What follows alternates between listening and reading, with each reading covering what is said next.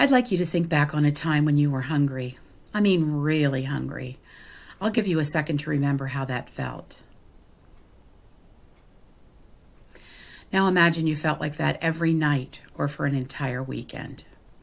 About 15% of Perry County children understand how it feels to be hungry for an entire weekend. Those 1,500 kids might come home from school knowing they will have little or nothing to eat until they arrive back at school for breakfast the next day. Those 1,500 children are less equipped to reach their full potential. Studies show that children who lack consistent access to nutritious foods are more likely to repeat a grade in elementary school. They can experience developmental impairments in acquiring language and appropriate motor skills, and the likelihood of problems with behavior and poor social skills also rises dramatically. Food insecurity may reflect a household's need to make trade-offs between essential basic needs, such as medical bills and housing, and purchasing nutritionally adequate foods.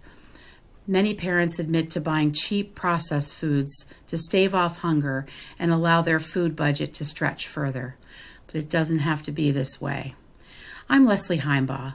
My company, Foodie Love, is partnering with local restaurants, farm markets, Perry County school districts, and donors like you to collect cash and non-perishable food donations.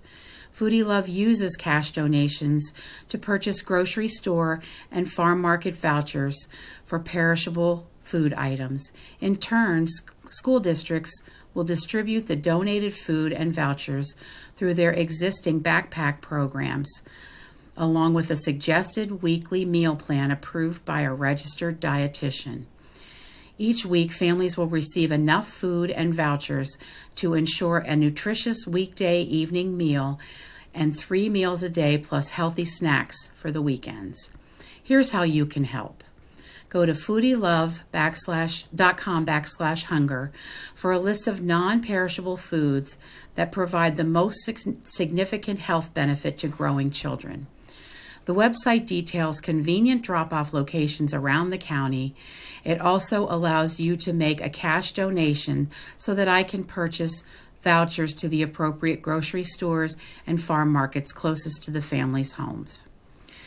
Through our program, families can connect with Perry County social service agencies prepared to help them work through issues that might keep them from self-sufficiency.